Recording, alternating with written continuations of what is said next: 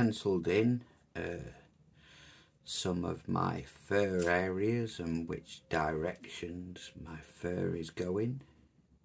So we're going to break this down into several smaller videos because I don't want to, you know, put up a 50-minute video. So we'll keep an eye on the time, and I'll go for half an hour in each stint. So I've set my Optima at heat setting 3 with this large spade shader, which I've found is brilliant for creating fur. And the first place I want to look at is around the mouth. So we'll take a little look at trying to define this nose area more.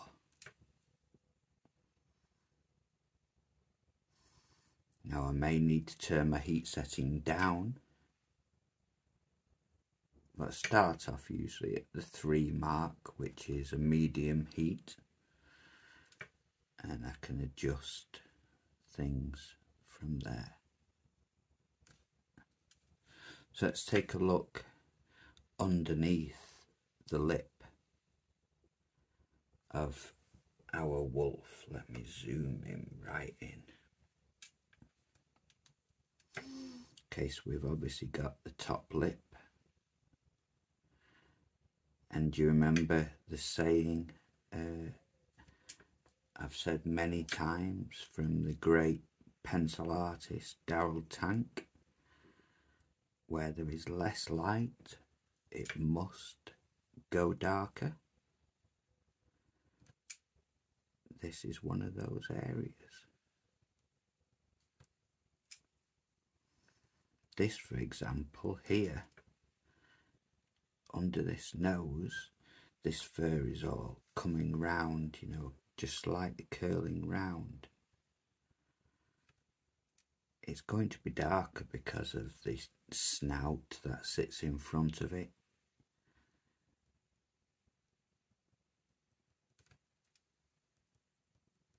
It's a lower point of the dog's face, so we want to definitely darken up this area, but not go over the top dark. Using the burn low and slow method that I always practice myself, gradually building to the tones that you want to show. Now notice with the mouth there's a few different areas to it. We've got like a gummy area off to the side. We've got a dark patch running here. And then we've got all sorts of white fur and everything coming out. All this fur is all running off. Like, you know, first of all in this angle direction, then underneath it'll straighten off a little. But we really want to get this mouth with some pop. And I have by no means got there yet. So we'll just work away for half an hour and see how things progress. It's quite difficult to get into the zone when you're filming and you're talking about what you're doing. A lot of the time when you put it on time lapse, it's so much easier to get yourself into the zone. But then that wouldn't be a teaching video, would it? So you will have to bear with me. as I try and talk my way through what I'm doing. So here, this is down the side of the mouth area before it meets our sort of cheek, because there is a cheek there. If this was like a Frenchy dog, you would have a cheek area there. And then the fur, you see, it lightens off. So I'm going to turn this pen down to 2.5, because I really want to be adding lighter fur here. I don't want to be at a medium heat. I want to be a slight touch below that heat. So I can build my way into the right tones. When you zoom in on this wolf, wow, you're totally blown away, aren't you, by the detail. It is just absolutely superb, the detail of this wolf. What a beautiful image somebody captured.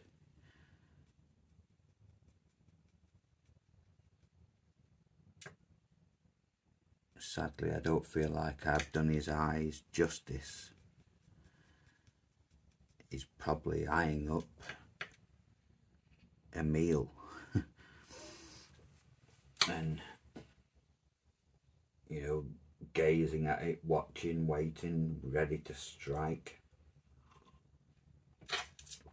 Sorry, I've got a drink with me, as you get a dry mouth when you talk a lot.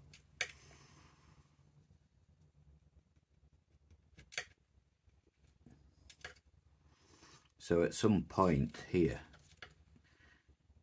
our mouth and our blocks meet.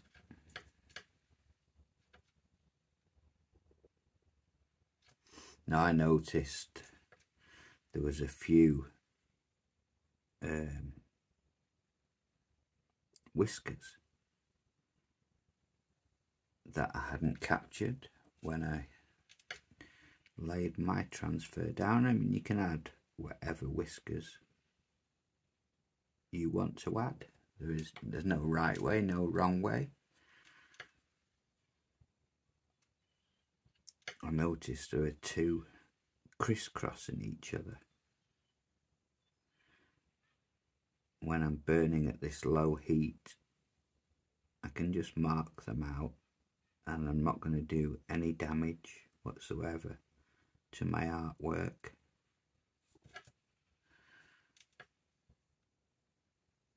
And if I don't like it, I've not overcommitted myself to anything. So I'll just mark them in lightly for now. They would need to go much darker.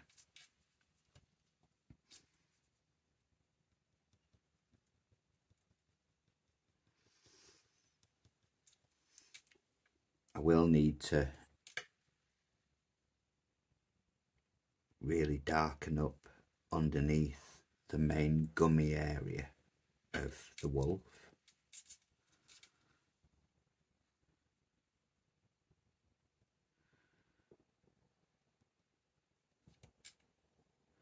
But now we want to start showing his lighter locks coming off. These will have to be darkened, but not as dark as your darkest darks. But we can't leave them like super light, otherwise you wouldn't see them. So I'm going to work this little area here to start with, where there is a dark spot and the hair moves off in this direction.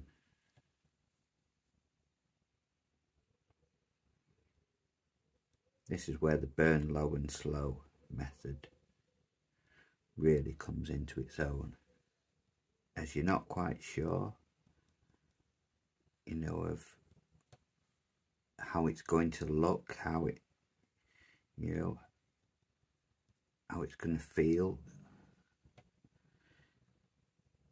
You can just mark away very gently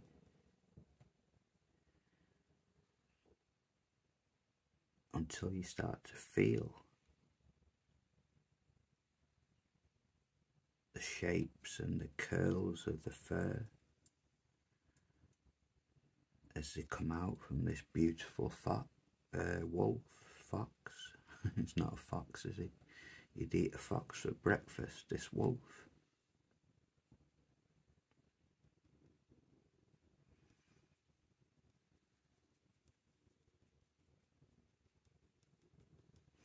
Now I've put several steps in on my wolf where I want to show where there are different tiers.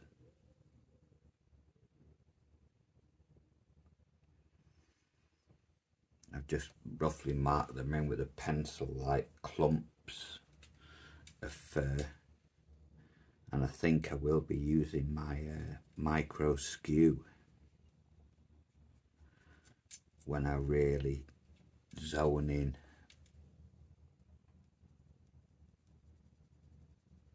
and get into like the super fine detail. Don't forget, you do not have to go to this level of detail. That is totally your choice, as it is your artwork made from your creative mind. So do whatever is comfortable for you. If you would like to explore, you know, crazy in-depth artwork, then do so.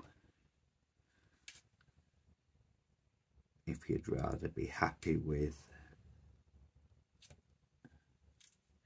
you know, just adding shadows and things, then you can do that.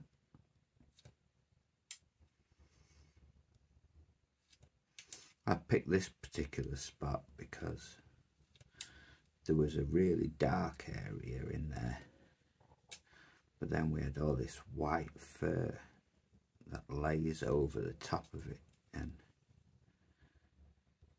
starts to go down the beard.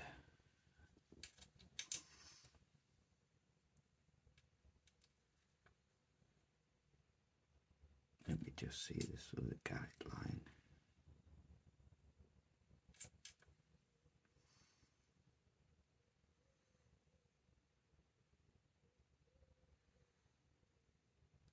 Now, like I said, you are never going to get every single hair exactly to the reference picture, so don't even stress yourselves with that. This is your piece of original artwork. The wolf itself is there purely for guidance purposes, you know. Unless a client is paying you to make an exact image where you do have to be more precise, then you've got artistic license to do whatever you want. That's the beauty of art, you know. We're all different, we all have our own unique styles.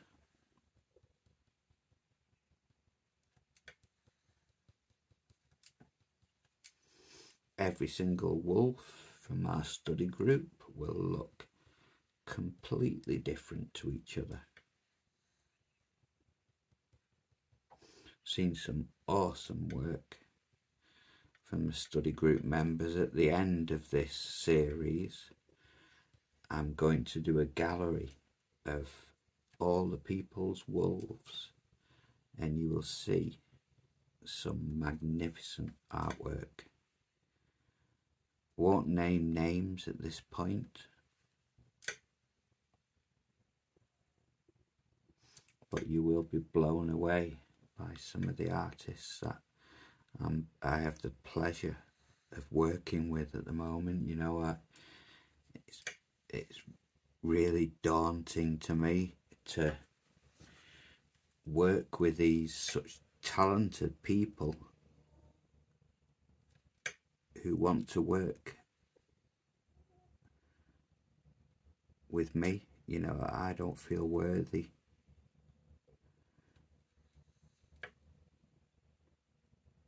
of leading such a talented group. They're all magnificent artists in their own right. We have one truly naturally gifted artist in our ranks, which you will see his artwork at the end, and you'll be blown away by him. He's only been wood burning for a year, and wow, give it another year and this guy is gonna be rocking the world of pyrography, which is what this group was all about.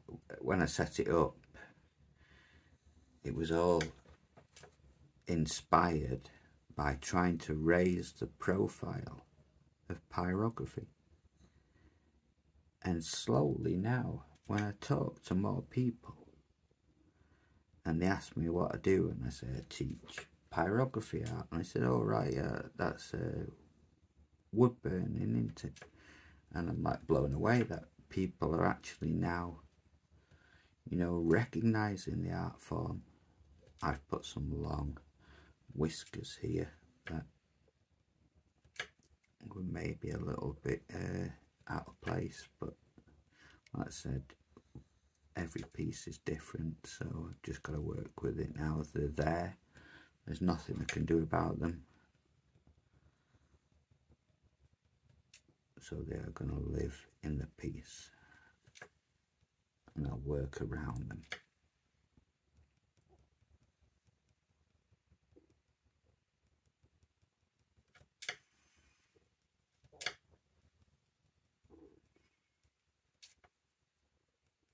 And as we leave the white area of the mouth, the fur then starts to travel out as it gets bushier. You know, we see the mass of the wolf. The wolf isn't flat, you know, it's a big fluff ball.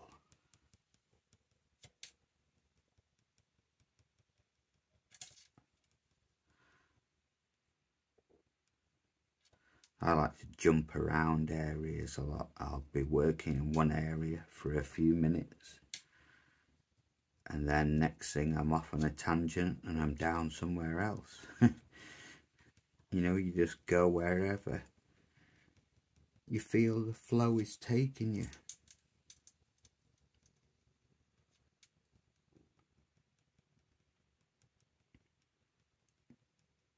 What you see on this,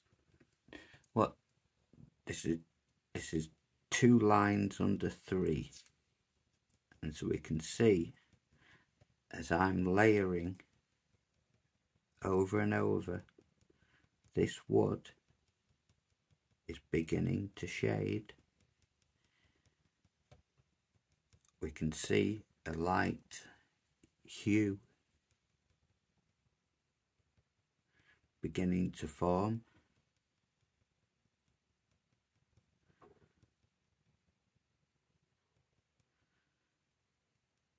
And because we may want to add some detail into this, you know, fur that's flowing out, by doing this light undercoat, it then gives us the option to lay some detail over the top of it. I like to think of it as a base coat. I love to base coat things. I love to layer up. When I make say a dog portrait or whatever, I will add a ridiculous amount of layers to my artwork.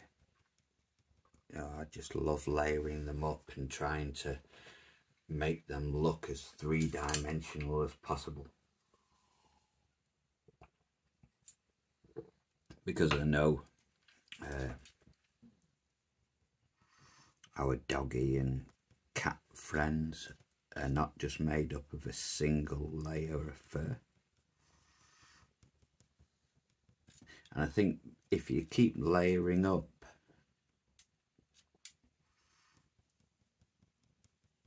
your artwork, you then also create mass, which is a big thing with art, is to create, like, you know, some bulk to the artwork you're producing. And so we don't want it to look flat, we want it to look, you know, chunky, like there is a real tangible animal burnt into the wood. I had a eBay customer question me the other day, asking me about pyrography art and what wood I use and how it's done. And I was explaining to them it's much like tattoo art, in that we don't burn on the surface layer, we actually burn deeper into the wood. Wood has this magical property that allows us to go into deeper layers and add different layers.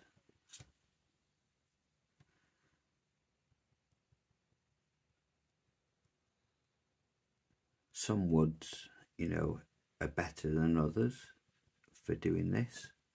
I like to pretty much exclusively burn on ply, because you can get amazing detail down into ply.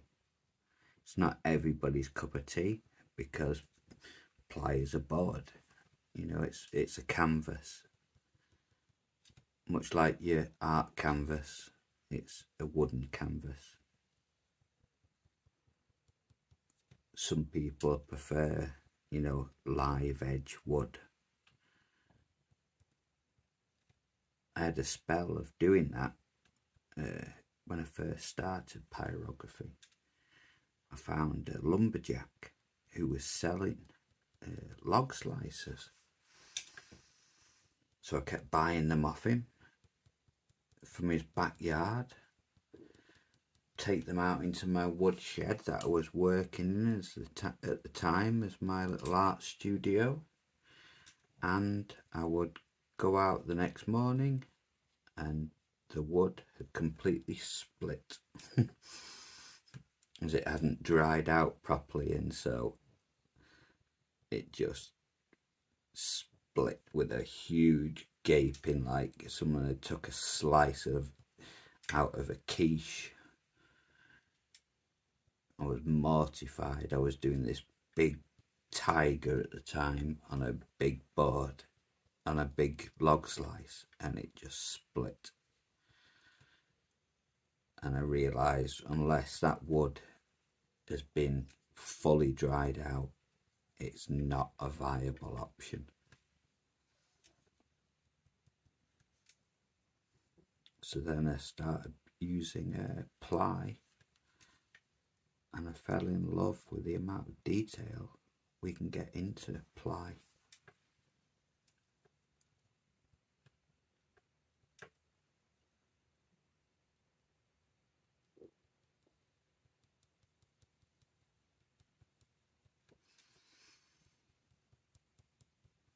So we know which direction all the fur is heading. So what I suggest for you to do is on a light heat like I'm on now, where we're just gently shading the wood, is add like a base coat of the fur travelling in its directions.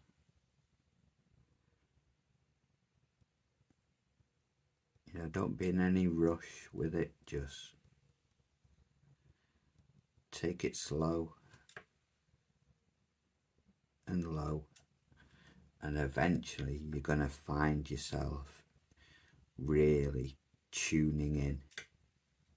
You're going to go to this place in your mind, what we call the zone, and all of a sudden you're going to see detail, and you're going to go, wow, you know, and you just work with it. All of a sudden you see all these little spots where you can add a darker area, you know, and show some little bits of depth in that coat. And that's, my friends, when you hit the zone, and it is a magical place to go.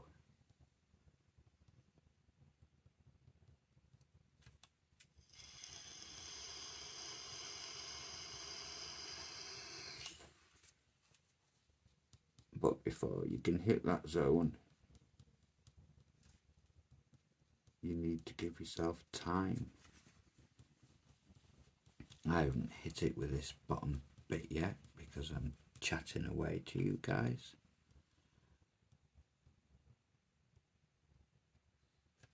Once I switch off and put my YouTube on in the background as I work,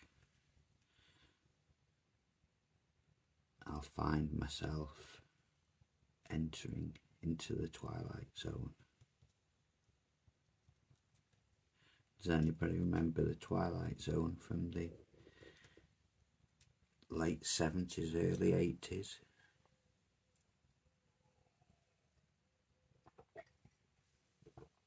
The music, do do do do do do do do. Do not adjust your television sets. You are now entering the Twilight Zone. I think it was something like with the Hammer House of Horror back in this was late 70s, early 80s. My dad, when he used to come home drunk from the pub, would wake all us kids up at like midnight-ish or something and make us watch the Twilight Zone and the Hammer House of Horror.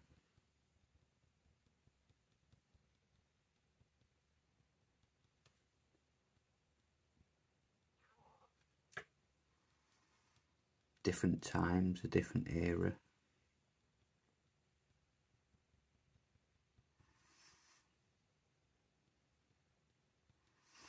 Parents nowadays wouldn't dream of doing that, you know, not a chance. Back in those days, it was a lot different. I sound like an old man now, don't I, when I was a kid.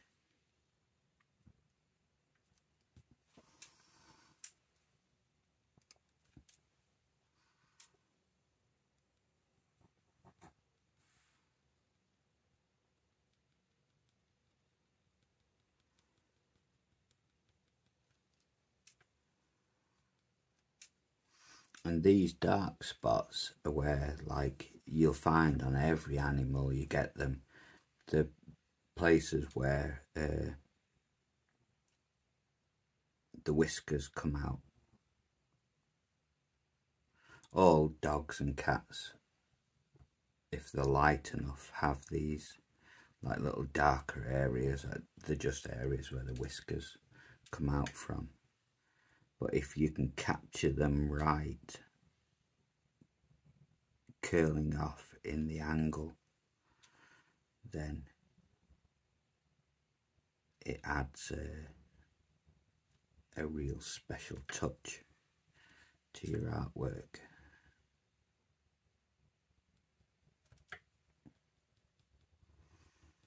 There's been a few days where I've not been able to touch Mr. Wolf, and I feel like I've got to reconnect with him again. I'd built up such a beautiful connection with him, and I was really enjoying myself. And then a curveball came in and took me off him.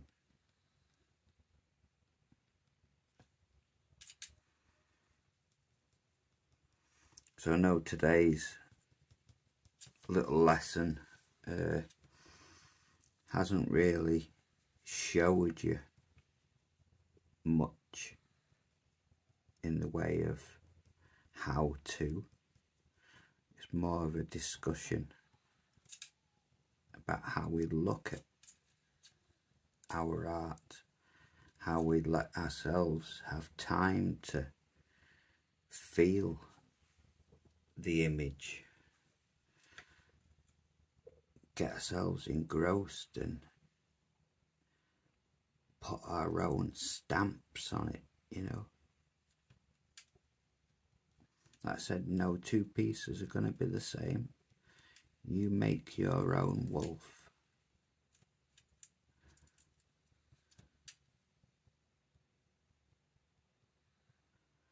When you get to this wispy fur, turn that pen down so you can begin to feel the shape. Like I know down this like center panel there's a main large clump of fur, and then it breaks away.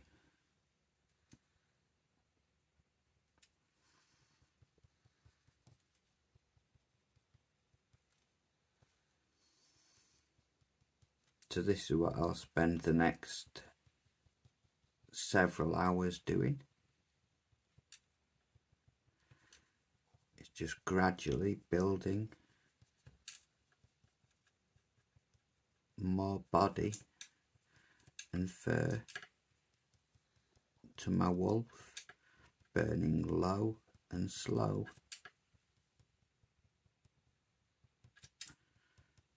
Following my sort of like track marks where I want to add, you know, different steps, like just a tiny, you know,